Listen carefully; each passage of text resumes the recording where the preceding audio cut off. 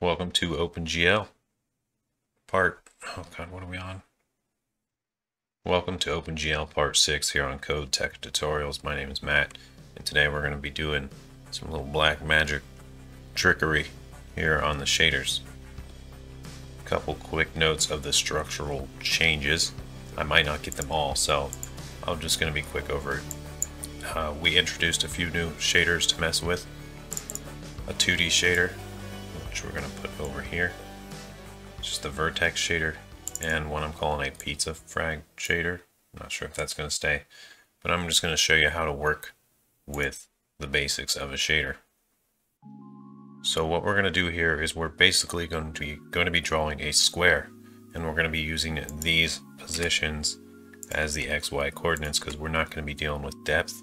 We're basically going to be rendering a square on our screen that matches our screen size, and on there we can apply any algorithm we want. So first I'm just going to show you this square because it's kind of a necessary little setup thing. It's pretty easy though, it's just stuff we've already done, but for sake of clarity I will explain it all. So if you'll recall, in OpenGL view space by default we have -1, -1 down here in this corner, and we have the positive up here in this corner, 1, 1. So this point would be top left. Oh, I'm just going to make a big dot there. And this one would be bottom left. And this next one would be top right. And this next one would be bottom right. And the point of that is if you connect them all together, you get this upside down Z looking thing, which is perfect to draw as a triangle strip. So we don't need much data, we just need these 8 points, and then we can draw it as a triangle strip using this function here. We just need to keep track of the count, which is 8 because there's an XY, and I will show you the upload function that we use as well for that. I just overloaded this upload mesh to do it in this way, where it returns a draw strip details, which we've added as a struct to the draw details header. So that is all we need to do to have that ready to draw as a strip. And once we do this draw, it's basically going to fill this out. So it'll fill in this triangle, and then it'll connect it with the strip based on this last point. So if you're using strip, well, strip's great for doing long arrays of, I don't know, if you just want a big line or a bendy line, so we might use it more, but it's a pretty cool way to very efficiently draw. So now that we have this square on the screen, we can start playing around with it using our shaders.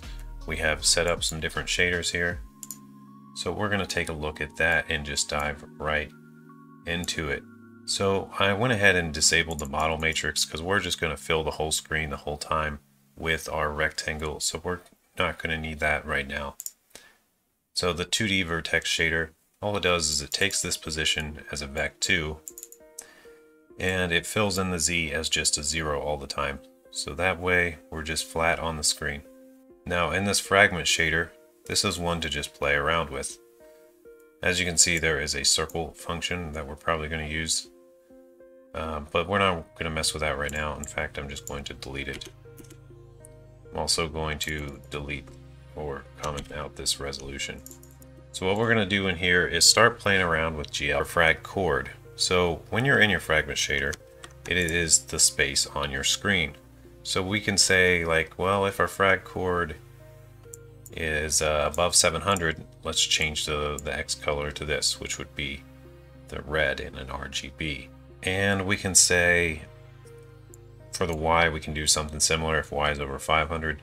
So you'll see by playing around with these numbers that this is your view space, the OpenGL view space.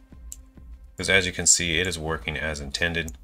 When the X is over 700, it turns red, and when Y is over 500, which is here, it turns green, and then there's a mix there. So you could start playing around with all kinds of stuff just based on this frag chord, but this frag chord is something you natively have access to, and when you resize your screen, you do have to make sure you're resizing your viewport or else this won't work. Of course, we have that set up in a callback already. And if I comment this out so that it doesn't change it, we will see that the frame buffer doesn't get changed as intended, and we're stuck with our GL clear color, which I've set as this weird bluish color. So we definitely want that in the callback. So also in your callback in your game or whatever you're making, you can set so that you know the resolution in your shader as well, by setting the resolution to something and playing around with that. We're not, well, we might mess with that, but I think what we're going to do today is just apply a few out. Now keep in mind here, the crux of this particular tutorial, episode 6, if there's anything to get, it's that you can do whatever you want with your shaders at this point. And by this point, you might understand enough of what's going on to just like go buck wild with this, because essentially now what we can do is pass anything we want into here. Like, what do we want this shader to play around with? Do we want the mouse position? Because we could do that. We could go uniform, vec2, because it's an X and a Y. We'll just call it U mouse pause for now. And then here in our C++ code, whenever we move the mouse, we just want to update this shader. Based on that, we can start playing around with that. So we do need to set a callback to set up GLFW to keep reporting the mouse. Oh, and you'll also see that we made our shader a global pointer, so we got to be sure to initialize it. But since it's global, we can access it in our other files, like our callbacks file, by just using an extern and saying it's declared already. So that way we can update our shader in any of these callbacks. And you can in general do this for anything you want to be able to find in other files. It's not necessarily a highly recommended long-term solution, but it works well when your program's pretty small and you're just making an application. So now in this movement callback, anytime there's a mouse movement, we just want to update our shader by going our shader use, make sure we actually have it used, otherwise we could be writing to the wrong shader, even though we only have one right now. So U mouse pause, and GLM vec2 of the X and Y. Yes, see, GLFW takes it in as a double, but we're going to pass it through as a float, or pass it up to the shader rather. Okay, so now here in this shader we have our mouse pause. It'll get set anytime we need it, and we can do stuff with it. Do be sure to actually call this with GLFW like we have the other ones previously with set cursor position callback, and we're going to pass it this function here. Okay, so now I went ahead and put a C out, so we should at least get our position there. Oh, we've got a uniform. So what you can do if this happens, if you're using the same shader class, is we can just go to the stack frame if we're in debug and check out what name it had a problem with. So we'll just keep going back. We see it got to set vec2, and that's U mouse pause. So it doesn't like it for some reason. So now we know the source of the problem. We can do a little troubleshooting. Also, I may have skipped over this, but we did add a shader class. It's just GLSL shader. And really all it does is it handles loading up shaders with this constructor, and we've got some stuff to just call our GL things for us. That way we don't have to have these all over the place. We just use the shader class and call the function we want.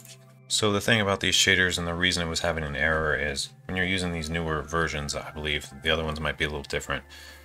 If you try to set one of these, well, the shader only actually uses the variable if you're doing something with it. Since we're not doing anything with the U mouse pause, it doesn't actually instantiate it, so that's why it's throwing an error. So we do actually have to use this in order for this to be happy. So let's just put something in here.